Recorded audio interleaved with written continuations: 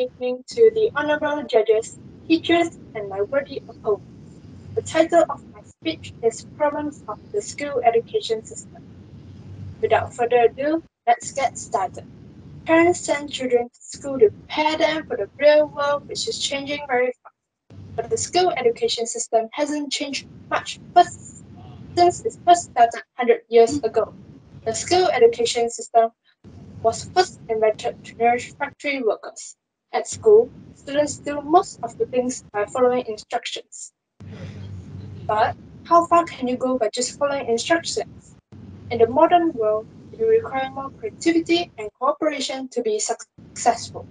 At school, students need to follow the schedule that has been controlled by the system. This will lead students not knowing how to manage their own time.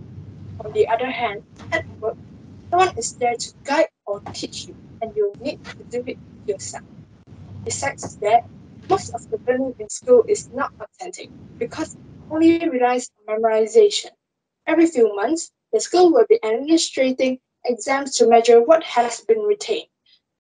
This has formed an unhealthy culture for teachers, parents, and students. Students spend endless hours memorizing facts and formulas that they will forget soon after the examination is over.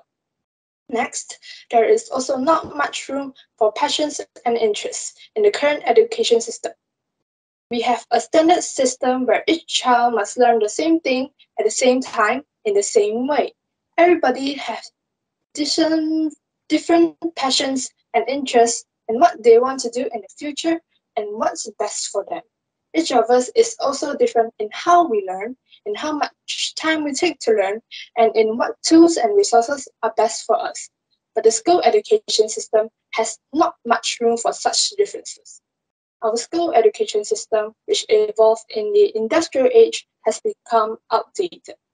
If we want learning to be effective and engaging, then there should be some changes in the current education system. That's all about my speech. Thank you.